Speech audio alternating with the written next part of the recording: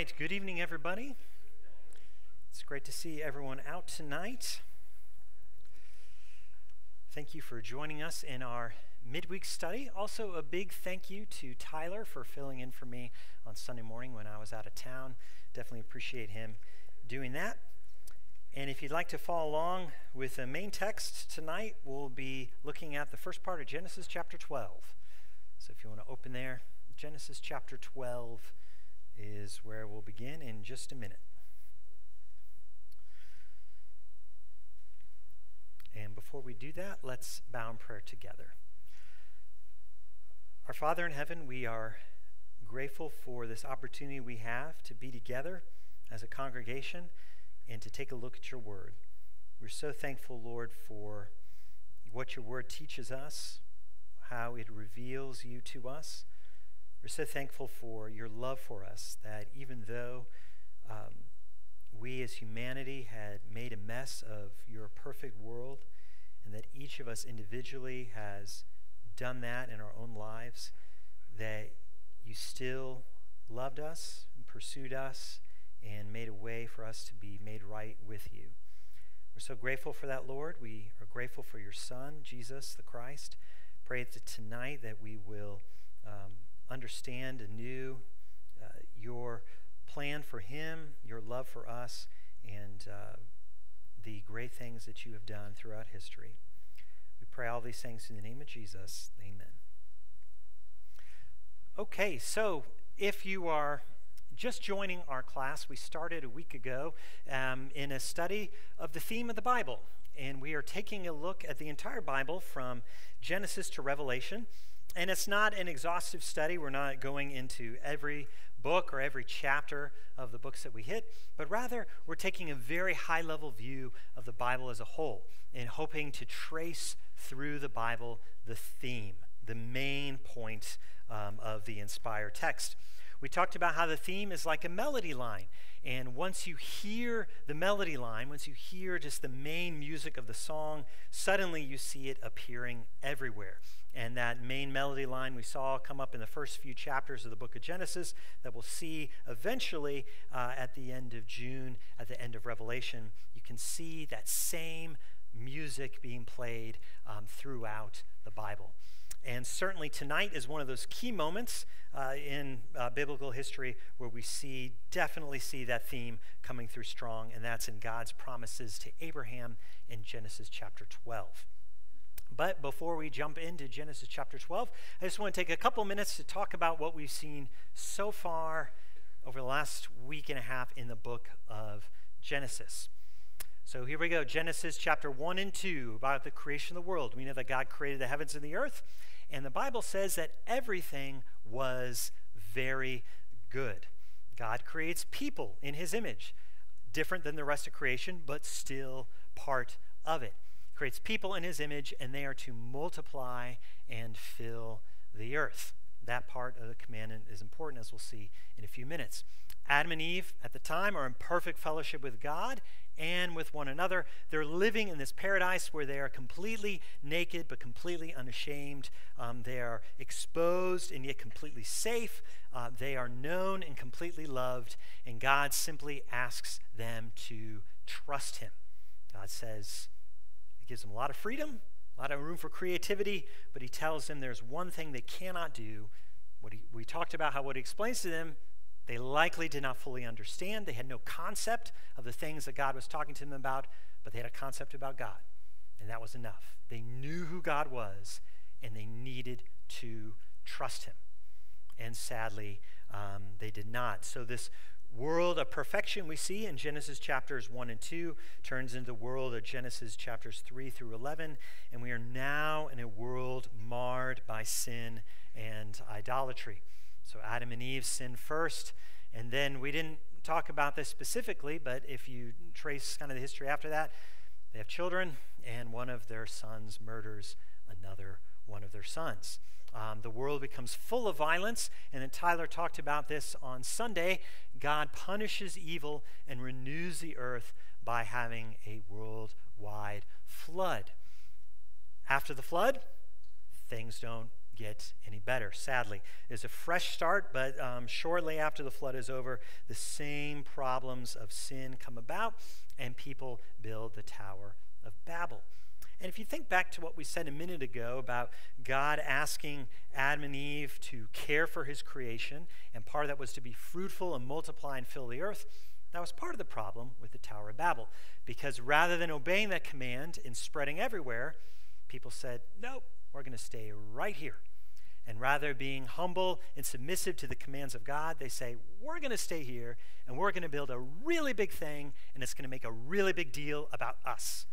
And of course, in response to that, God disperses people all across the face of the earth.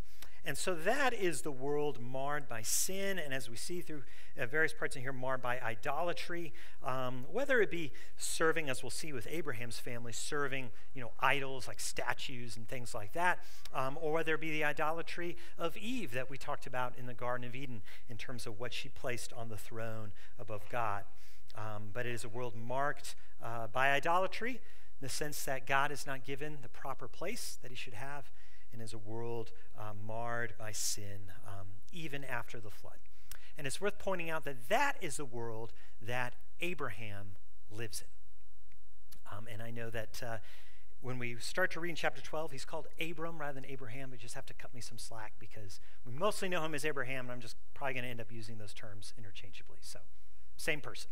But that is the world that Abraham lives in, a world marred by sin.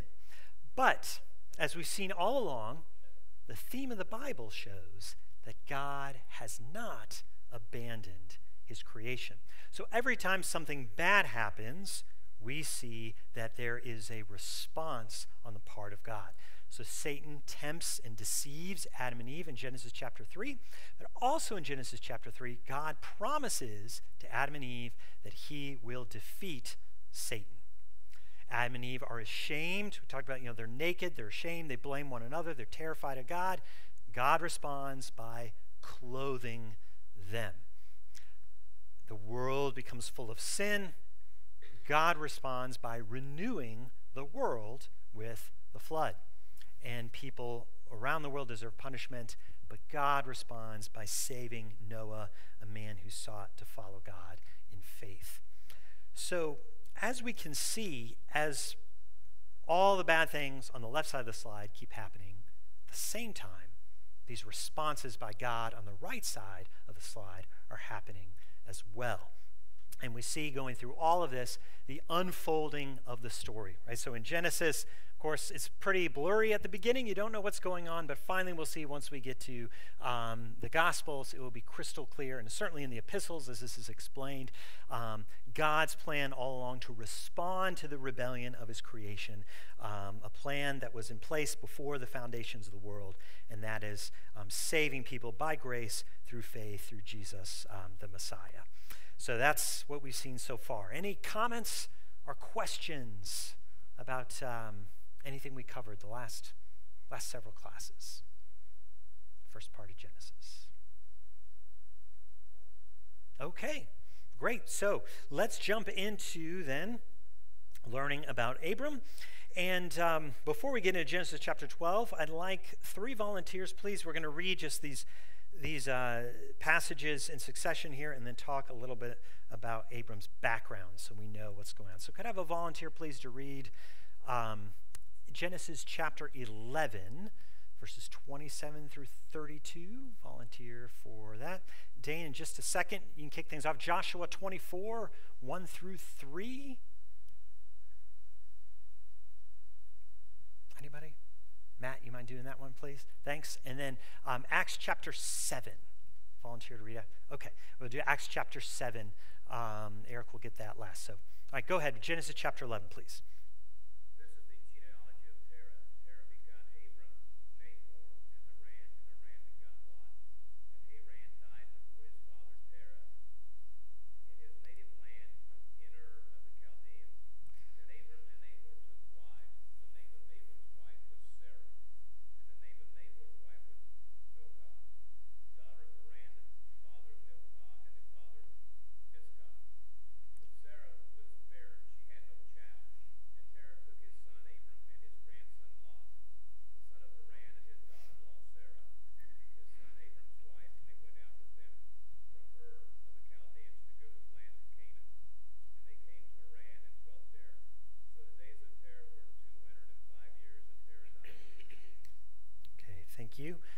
All right, Joshua 24.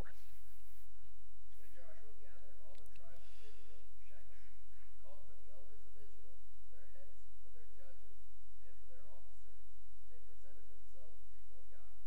And Joshua said to all the people, Thus says the Lord God of Israel, your fathers, including Terah, the father of Abraham, and the father of Nahor, dwelt on the other side of the river in old times, and they served other gods. So I took your father Abraham from the other side of the river, led him throughout all the land of Canaan, and multiplied his descendants, and gave him Isaac. All right, Acts chapter 7, please. And the high priest said, Are these things so? And Stephen said, Brothers and fathers, hear me. The God of glory appeared to our father Abraham when he was in Mesopotamia, before he lived in Haran, and said to him, Go out from your land, from your kindred, and go into the land that I will show you. Then he went out from the land of the Chaldeans and lived in Haran. And after his father died, God removed him from there to this land in which you are now living. Okay, thank you. So we have here in Genesis chapter 11 kind of the genealogy of Abram's family and some description about some of their early moves and discussion of who his relatives are. And then in Joshua and Acts, we have descriptions of the family of Abram as well, given at different times. So Joshua is talking to the people of Israel many centuries after this, and he's explaining to them, hey, here's what it was like for Abraham, our father. And then even further in the future, Stephen, when he is speaking in Acts chapter 7, describes Abraham as well. But I wanted to read all three of these because they give kind of a big picture, a complete picture about what Abraham's family was like. And I'm going to throw up some things up here on the slide, and then maybe we can talk about it a little bit. But first, Abram, both his land and his people were in Mesopotamia. And in Acts chapter 7, it emphasized both his land and his kindred. So it's the idea of maybe where his house was, the land he owned, as well as his family roots, right? His relatives. All these people were elsewhere in Mesopotamia. And his family served other gods. His father did, his extended family did. His family served multiple gods, none of which were the one true and living God. God called him when he was called twice. We see that from Genesis chapter 11, and then in Acts chapter 7 adds more detail to this. But early on, when they were in Ur of the Chaldeans, God called him to both go out and go in. So he called him to leave one area and then called him to go into another. His family begins to go, led by his father, but they settle in Haran. They don't make it all the way to Canaan. And at that point, where he's kind of halfway there, God calls him again, and he is 75 years old, we'll see in chapter 12 at this point. So that's a little bit background about the man named Abram, later Abraham. So what do you think life is like for him? Just based on what we read or seeing these points. I mean, what's life like for this man, Abram? Or what jumps out to you about his past?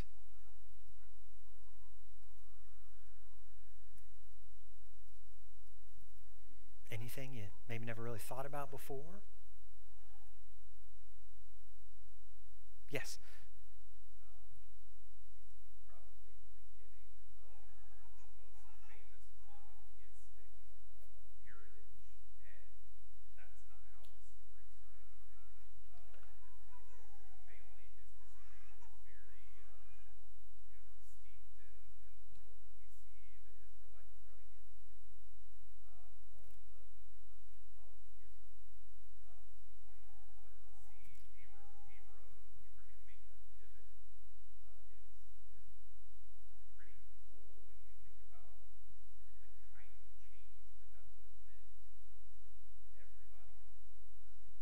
Big change. You're exactly right. When we think about Abraham today, you think of one of those big characters of the Old Testament. You think, well, of course, he's the friend of God. But we find out that his family served multiple false gods, and God called him out of that. As Ben said, that would be very difficult for him to make that change. I think there was another hand. We're here. Yes.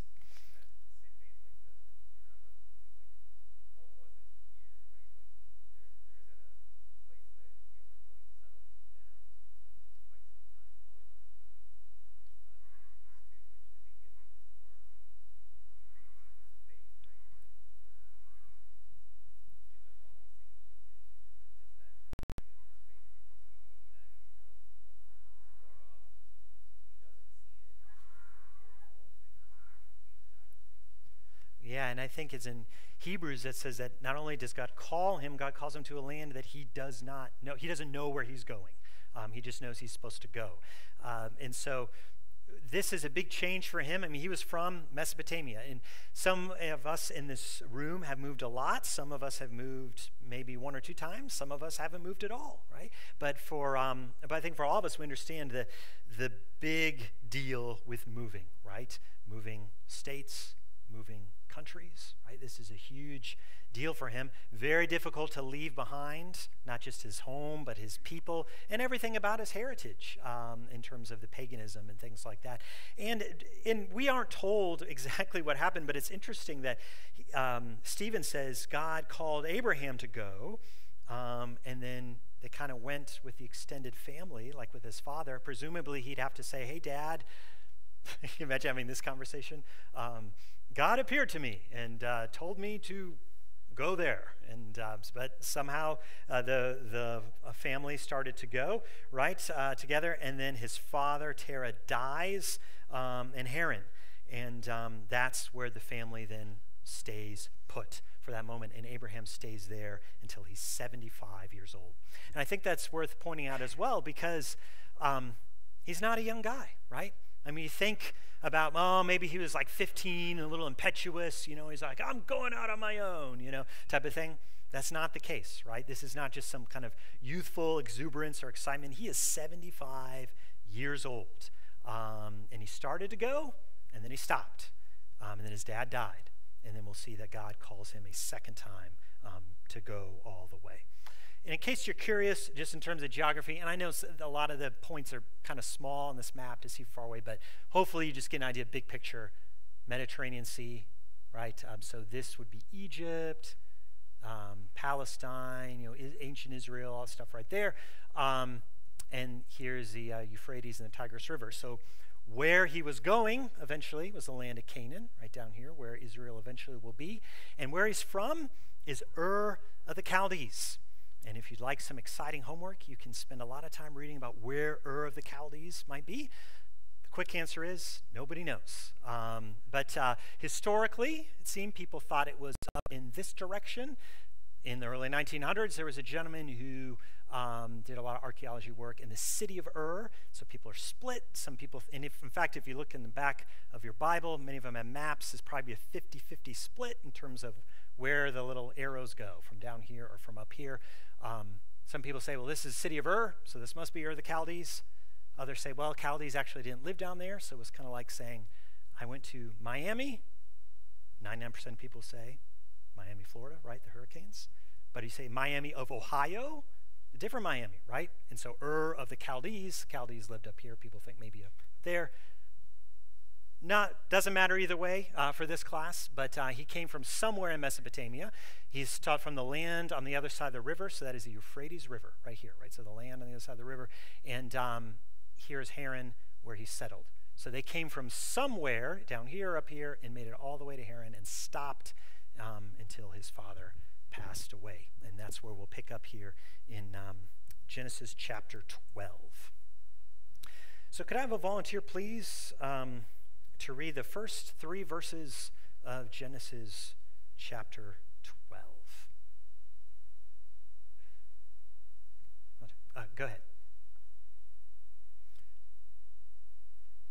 Now the Lord had said to Abram, get out of your country, from your family, and from your father's house, to a land that I will show you. I will make you a great nation. I will bless you and make your name great, and you shall be a blessing.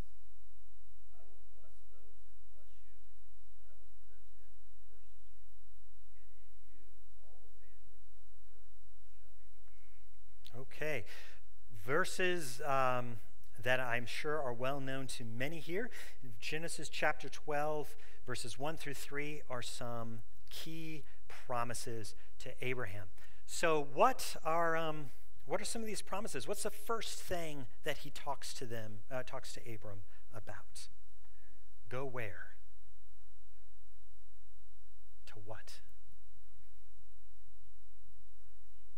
The land land I will show you. Yeah.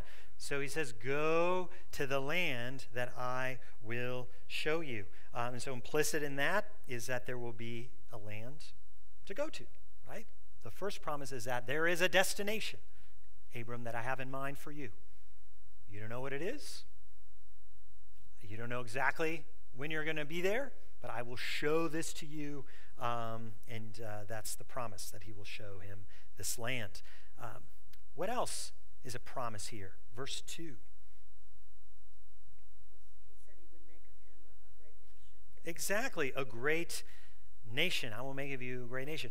Why is that a big thing? I mean, some will think the first promise, I mean, that's really big, right? Go and I'll show you some land, but great nation, why is that big? Yeah. At least from one perspective, we talked about leaving everybody behind. I mean, some of his family did come with him, but that was his family. That didn't represent everybody he was familiar with and in contact with. So God was saying, you're leaving those people behind. You're going to have a whole lot more people that are part of your family. Yeah, so he's left kind of one country, and he's promised that he will become another country. Yeah, Rachel.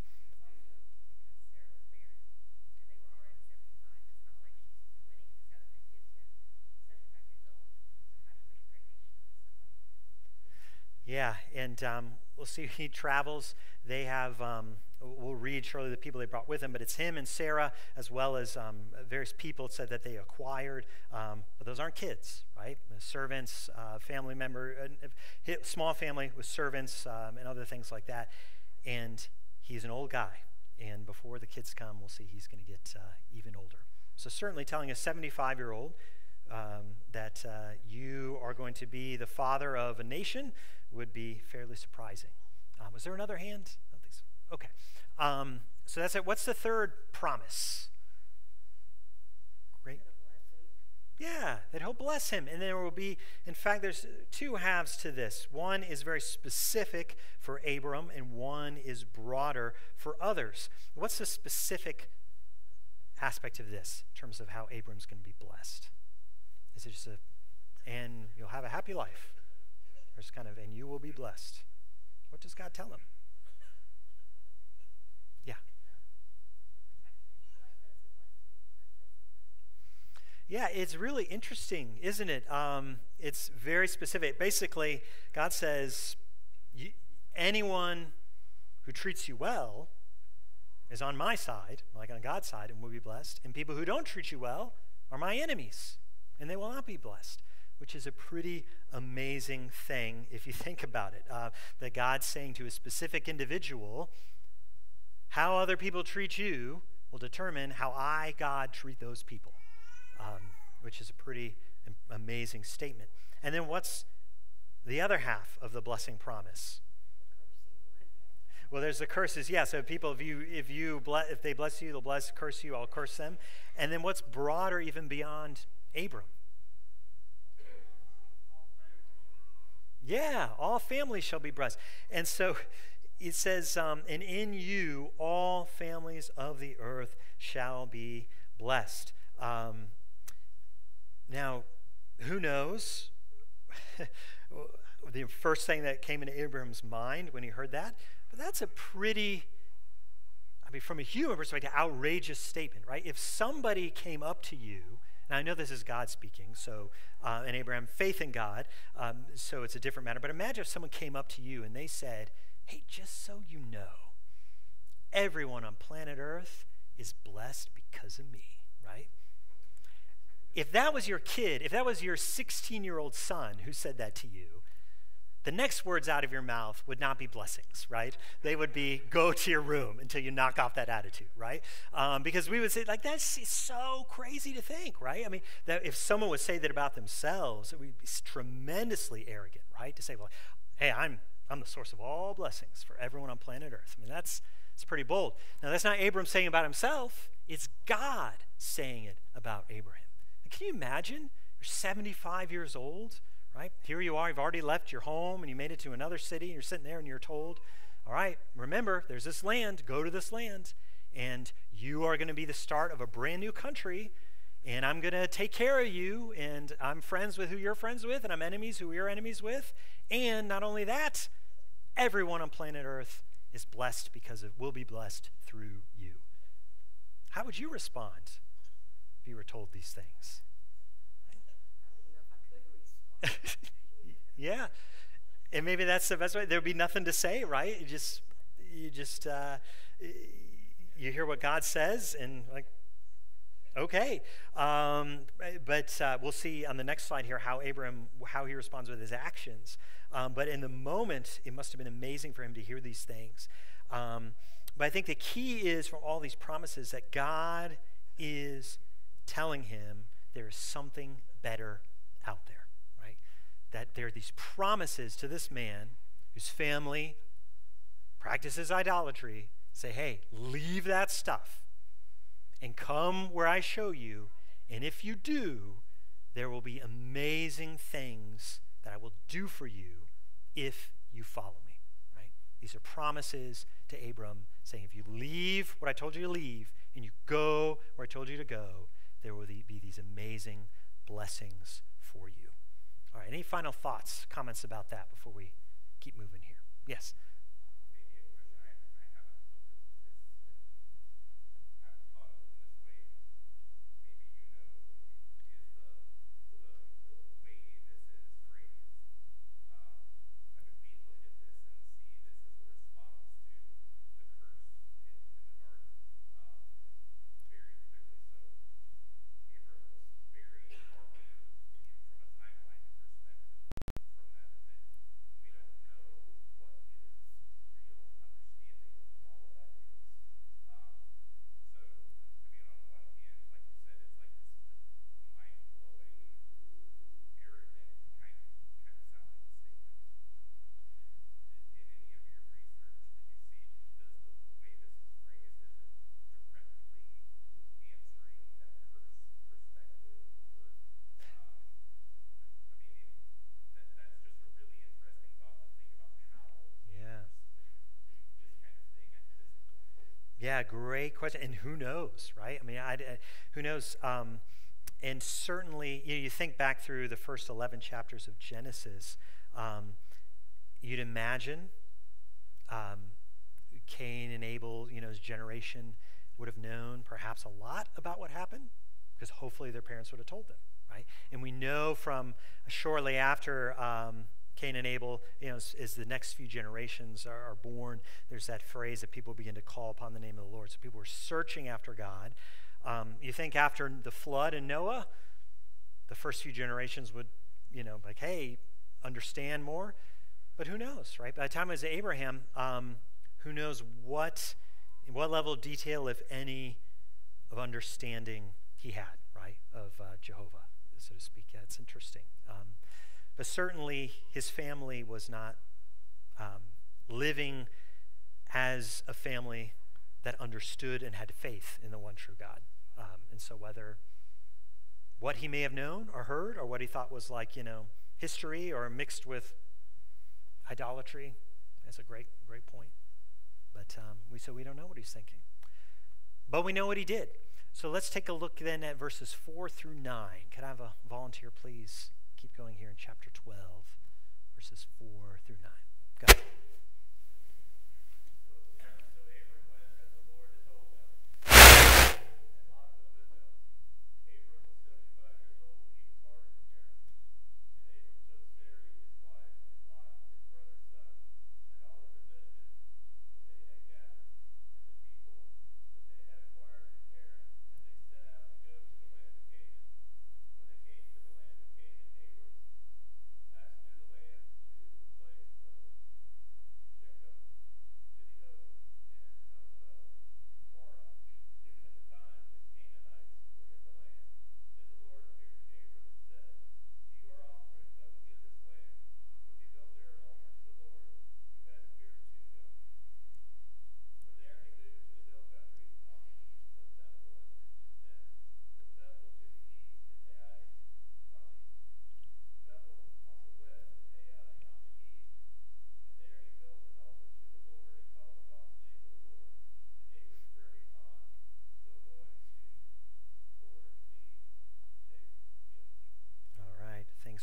Thank you for getting through all the difficult place names in there. So we know what God promised Abram in verses 1 through 3. And so here we see in verses 4 through 9, Abram's response to those promises. And the first thing is, we're told, so Abram went as the Lord had told him. Pretty simple statement. But what do you take from that? God gives him all these grand promises. And then the next thing the Bible tells us is, so Abram went. What's that show? Yeah, he trusts the Lord. This is faith, right? This is the definition of faith right here, that he believes God and he acts on that belief. It'd be one thing for him to say, that's interesting. But he didn't just think about it. Or one thing to tell Sarah, Sarah, I think, maybe we retire in Canaan. Maybe, by this time next spring, we can go down by the Mediterranean. It's supposed to be nicer down there, be good for our old age, None of that, or it's kind of half-hearted, well, maybe I'll go explore a little bit, see what it's like, come back and get, Sarah. No, he goes. Wayne, did you have your hand up?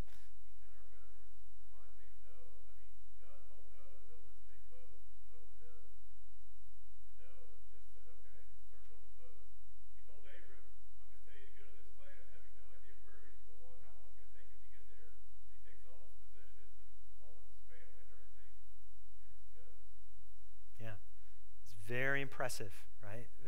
What a great example. And sometimes, when we think about the Bible or concepts like faith and obedience, we make it really complicated, but faith is very straightforward, right? You hear God, I hear God, and then I obey, right? I believe him and I act on that belief. So, Abraham went as the Lord had told him. Easy to read. Not easy to do, right? What did he say to Sarah? What did Sarah say to him? Right? How did he figure all this out, right? I mean, it's very, we don't know, but there's a lot in that, but he did it. And notice that it says he took everything with him. It says he took his wife, Lot, his brother's son. His father had passed away, so he's taking the family that is with him, and all their possessions that they had gathered, and the people they had acquired in Haran. Why is that significant? They took all his stuff with them. What's that show? Commitment? Yeah. There's no going back, right? And he's like, I'm going. It's not that he said, well, I'll leave some stuff behind. I am going. Now, maybe you've had this experience when you moved to places of life. Maybe, when you're younger, let's say you leave to go to college or your first job, you leave your parents' house for the first time. Did you take all your stuff with you from your parents' house? I see all the parents still in the basement, right? The stuff's still there, right? Because presumably, you're going to go back. Now, you may live there. You may not live there, right? 5 years, you may boomerang back, right? And be there for a while in between jobs. But eventually, right, you're going to move out. But you're always like, well, I can always go back, right? And get my stuff, because it's kind of still a place you go back for holidays and stuff like that. Now, maybe when you're older, and let's say you live one place and you get a job transfer somewhere else, did you leave stuff behind? No, right? The moving van comes. If it doesn't fit in the van, it goes in the trash, right? Or goes to Goodwill. Because the van is going down I-75, right? And whatever's in it is going, right? Because you sold your house, you can't go back. Right? So Abram is more the latter scenario, right? This isn't where he's like, well, I'm going to kind of leave my house here, and I'm going to have a second house down by the Mediterranean Sea, or maybe Sarah's going to stay here, and we'll kind of split our time between these areas, or maybe I'll leave some servants behind. It's nope. Everything's packed. If we want it, it's going, right? And that just simply emphasizes the level of his obedience. And then notice once he gets to this land, and God again tells him, to your offspring I will give this land, how does he respond to God? Yeah. He worships God. Exactly. He worships God. Why is that significant, you think? Or what's that show about his character? Any thoughts?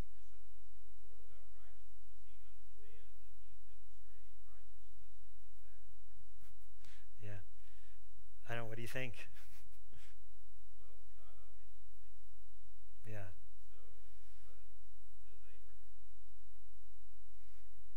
Abram, yeah. Well, it seems to me at a minimum he's realizing the promises from God. I trust God. I'm going to obey God. And now here I'm in this new land. I need God, right? I'm far from home. And as we learn through the rest of the account here in Genesis of Abram, it's tough going for him. And a lot of times in Abram, sometimes it's really nice and he does get really wealthy. But there are some pretty frightening moments as well. And so I think it just shows he's all in. He recognizes he's all in and he's completely dependent on God. And he responds to that by worshiping God and seeking to please God, right? I think it just shows a lot about his character. He acknowledges his dependence on God. Perhaps even some of this is asking for help. Perhaps some of this is thanksgiving because he's made it into the land at that point. Perhaps some of this is honoring God because he's realizing these promises are true, right? Here I am in the land that God said. But whatever it was a focus on God in building these altars. And it says in verse 8, calling upon the name of the Lord. All right, other comments about Abram's response here before we talk a little bit about us. Oh, yes.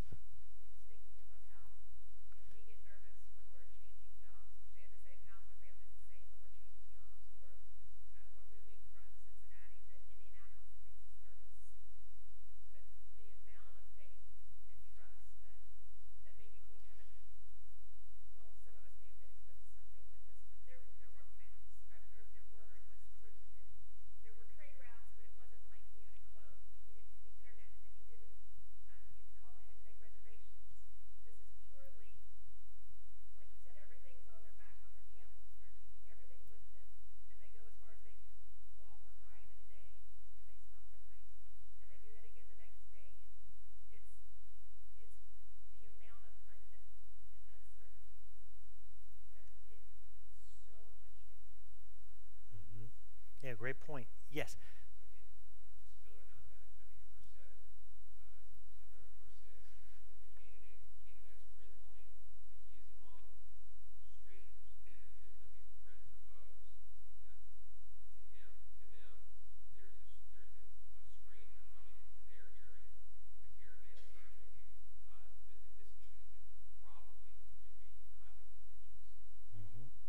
Yeah, for sure. There's a lot of danger, a lot of unknowns.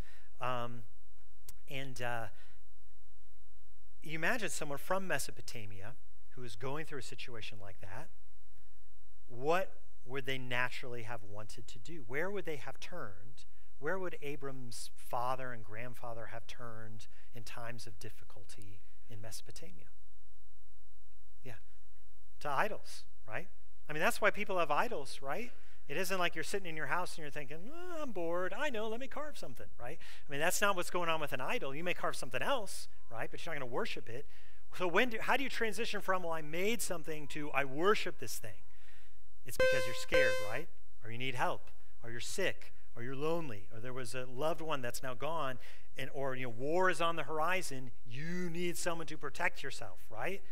And so you think about Abram, he is leaving the idols of his family's past.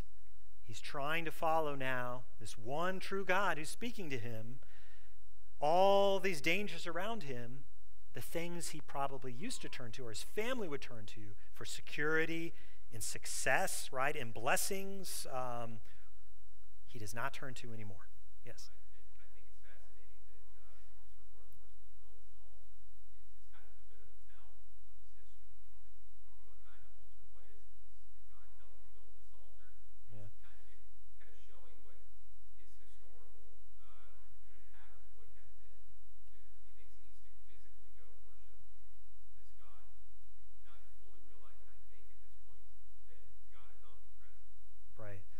Yeah.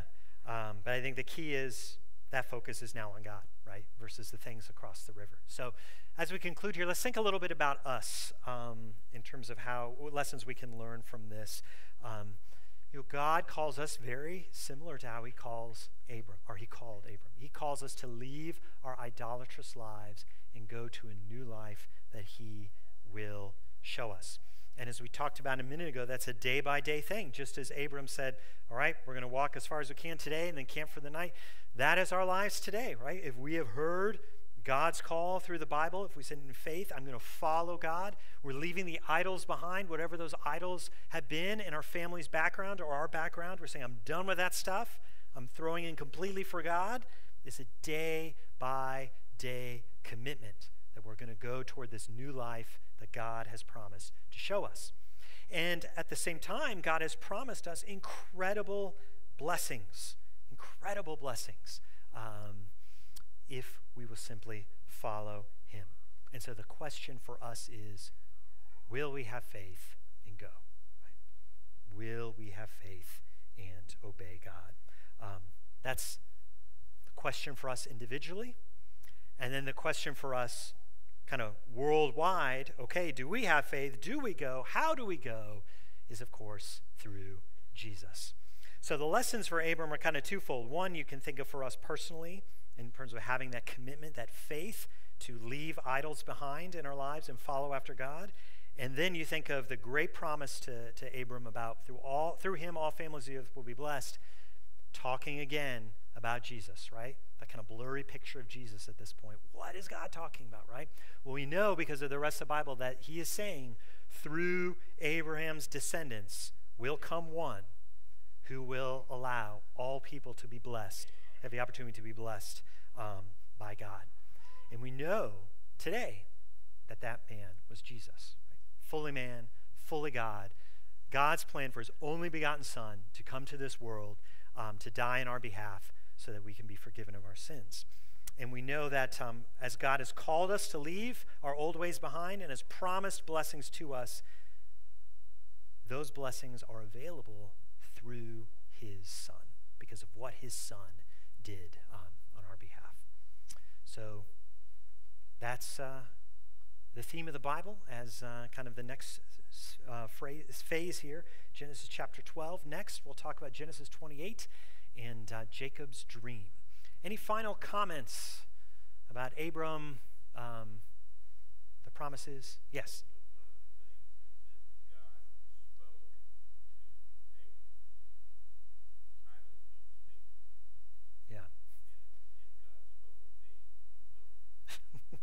Yeah, it seems like there was something that made Abram say, no, this is what's true, right? And I'm leaving this behind.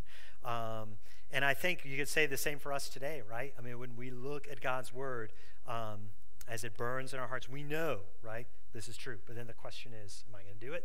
Or am I going to, right, not do it? But great thought. Yes?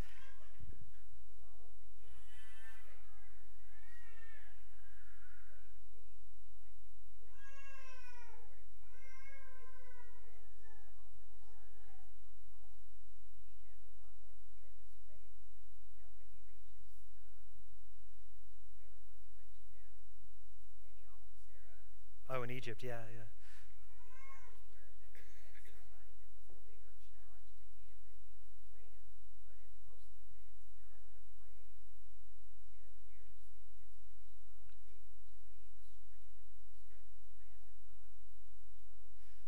Yeah, he certainly revealed tremendous faith, like you talked about with the sacrifice of Isaac. And I think also, I know we're about to get buzzed here, but I think it's worth pointing out the mercy and grace of God, right? Because Abram was not a perfect man, and like what happened down in Egypt and stuff like that. But just as God did not abandon Adam and Eve, God did not abandon all people, like when he allowed Noah to be saved, he does not abandon Abraham through the ups and downs of his life, right? And that's so it's a testament to Abram's faith, but it's also a testament to God's faithfulness to his own promises. It's just incredible. All right, thanks for all the comments. Appreciate it, class. And we will see you all Sunday morning.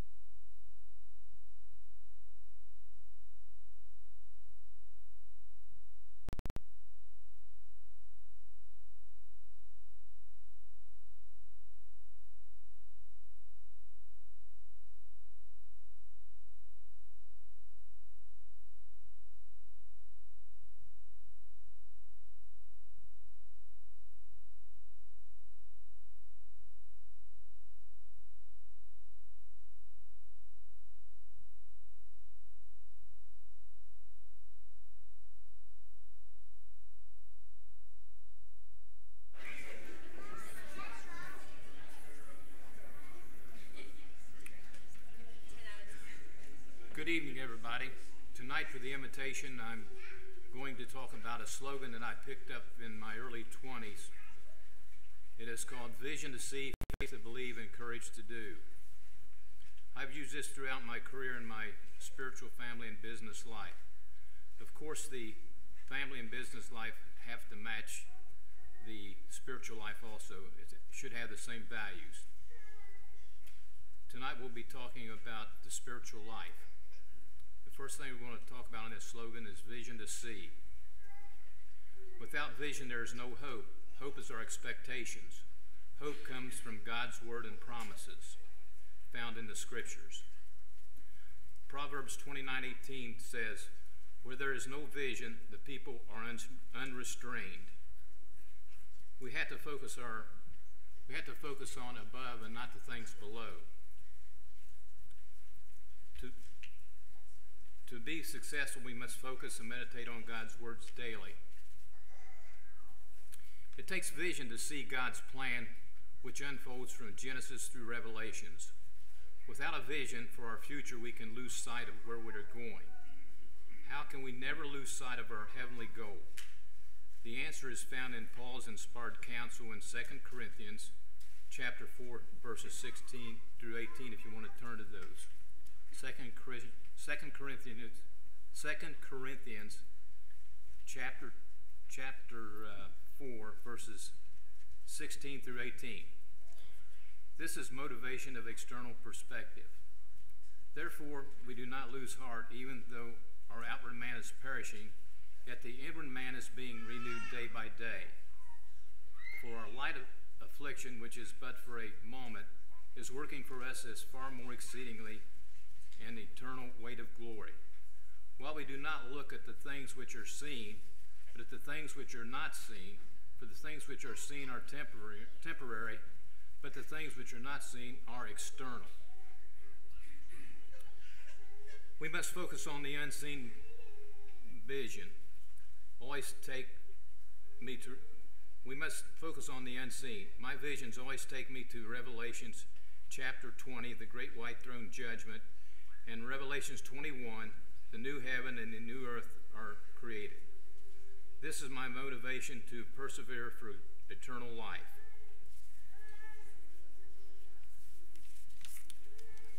Proverbs 3, 5, and 6 say and tells us, "Trust in the Lord with all your heart and lean not on your own understanding. In all your ways acknowledge him, and he shall direct your paths." We must always pray and have God direct us in our daily decisions we make. He will always lead us in the way best for us. We may not always have great and good vision to know why, but we always must execute his way if we want to be successful and get to heaven. The next thing on this slogan is faith to believe. Romans 11:17 tells us, "So then faith comes by hearing, and hearing the word of God." Faith is the assurance of things hoped for, the evidence of things unseen. Hebrews 11:7 says, "But without faith it is impossible to please him, for he who comes to God must believe that he is, and that he is a rewarder of those who diligently seek him." We must put our trust in God's word to be successful. The last part of this slogan is courage to do. Does our courage carry us to do God's will when those around us are doing wrong? Does our courage carry us to be obedient to God's commandments, statutes, and laws, regardless of the consequences? Is our courage like Daniel's, who was thrown in the lion's den for not submitting to the governor's decree, Daniel chapter 6?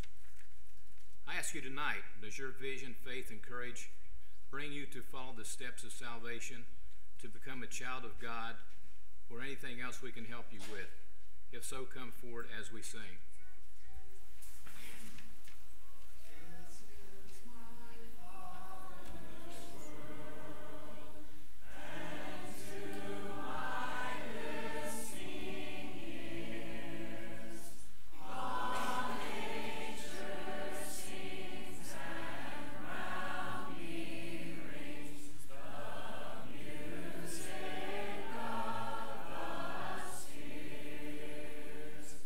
Good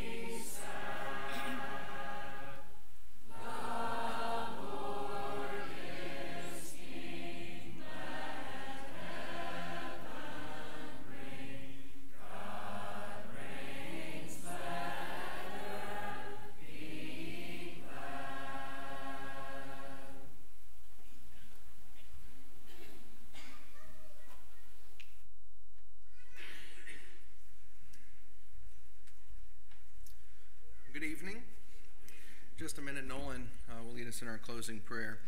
Have some that are visiting with us, we are very thankful that you are here. Meet again this Sunday at 10 o'clock for Bible study, 10:50 for worship, and 5 o'clock Sunday evening for worship. I want to start off with a good announcement, the best that you can give. Isaac Greenwood obeyed the gospel last night, and certainly are thankful for that. Unfortunately, there's some sickness in the family, so that's why they're not here, but he obviously has chosen to start following our God, and so we're certainly thankful for that. So please remember him in your prayers. Hopefully he'll be able to be here on Sunday, but please encourage him if you have the opportunity. So again, Isaac Greenwood obeyed the gospel. Bruce Hastings was taken to the ER, has gone to ER because of a high blood pressure, so we need to remember him. It's Lee's dad, so please remember him. Eric Embry had eye surgery today. It went well. He's starting to have, it seems like, some good progress, but it's going to be a long road for him. So please remember him. He's had a number of surgeries on his eyes, so please remember him and all that he is going through, and the family as well. We have a number of those that are going to be having surgeries upcoming. Certainly Cindy Skinner, Kevin Mullins, Jack Greenwood. There's just others that will be as well. So please just check on one another. Remember Brandy McCarty's dad, as hopefully he continues to strengthen, and so please remember him. Want to make sure we announced about Chris Ollendick, my mother-in-law. She was moved to a memory care facility yesterday. We'll let you know when she's able to have visitors, but please remember Rick and Chris and the family in your prayers if you would. Obviously, it's a difficult time at right now, so please remember them in your prayers if you would. Remember Mark and Kathy Lyons? I know they were hoping to be here. They're moving to Louisville, or down to Kentucky, Louisville area. So please remember them. They'll be, I'm sure, back up to from time to time. But please remember them as they are moving and all that goes with that. And certainly grandchildren will pull you in various directions. So certainly thankful to have them here, but obviously understand why they are moving. Group 3 will be this week at the Gallaghers, so please remember that. Thursday morning class is here tomorrow at 10 o'clock. There's a devotion at Tom Taylor's house beginning at 6 o'clock Saturday. And then our gospel meeting begins April 28th, and so we're about a week and a half out. So please remember that with Jeremy Bard. And there's a meal list as soon as you go out to the right. Please sign up for that if you would like to have him over. Certainly would appreciate that. Elders, are there any other announcements need to be made? Oh, I did want to announce, there was a lady that's come a few times. She had come with the Gallaghers from where the Gallaghers are living. She had passed away, and so she had come a couple of times, and so we'll make sure that everyone knew that as well. She unfortunately has passed away. So please remember the Gallaghers and her family in your prayers. And this time we'll be led in closing prayer.